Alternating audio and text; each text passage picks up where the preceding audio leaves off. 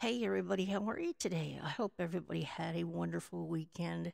So I'm excited today. Friday is going to be a very fun, exciting day for me. I had written an article about Lewis Capaldi back in, I want to say, October. My sister and I were talking about this publication that she writes for every once in a while. Her and her daughter had written several articles about Taylor Swift, and they were highly popular in the publication. And it gave her an idea for me to write about Lewis. And because I'm a huge Lewis Capaldi fan, as everybody knows. And so I did. I wrote an article back in October. And my sister has two kids. She's a busy girl, so it took her a while, to look it over, do any edits or anything that she had to do. I sent her my article. I sent her a photo shot of Lewis at the concert where I saw him in April, and then I did a headshot of me and a short bio. And we heard from the editor, and she is going to run it on her website on Friday. So I'm really excited about that. And once it is live, I will put a link to it. I will put the link to the website in my description in this video.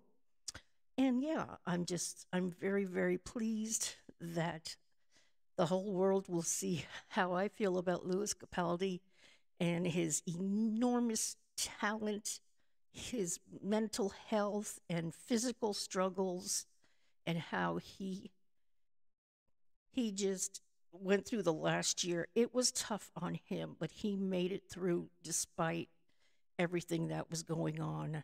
And I just think it's a very inspiring story. And even he said on a talk show, he said, I didn't know I was going to become the poster child for Tourette's syndrome. And that's what he has. He has Tourette's. He was diagnosed pretty recently, I want to say within the last 2 years.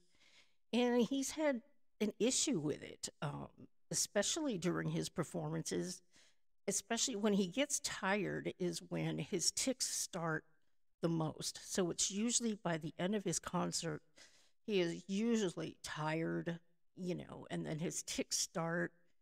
And I just can't imagine that has to be so painful.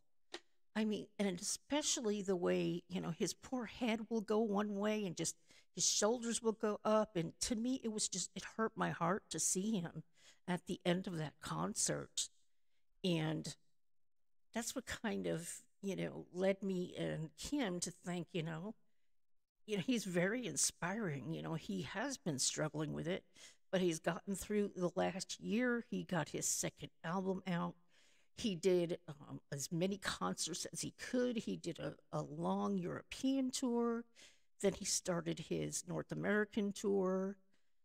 I saw him pretty early in his tour, and I was so grateful because by the end of that concert, I definitely felt like he would not be able to make it the rest of the year with the symptoms that he was having and the constant anxiety that he has openly talked about all of this. This is not a secret. Lewis has talked about his extreme anxiety about performing and then his Tourette's acting up.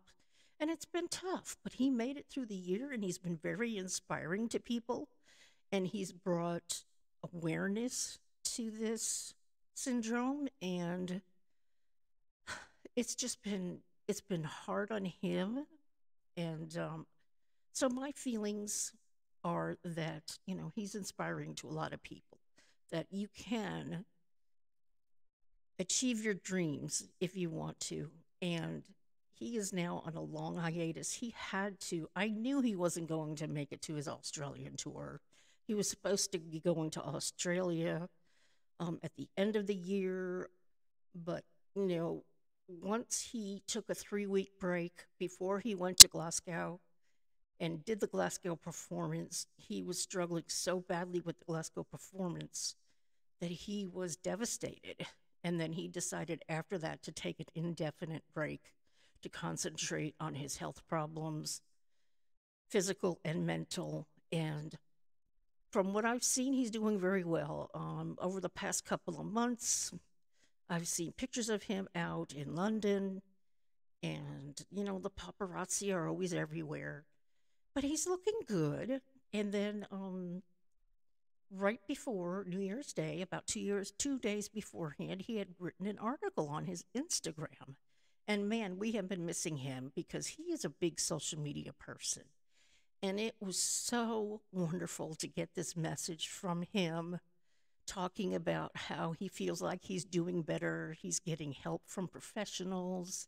And then he announced that there were 5 songs that he recorded that did not make it onto the second album.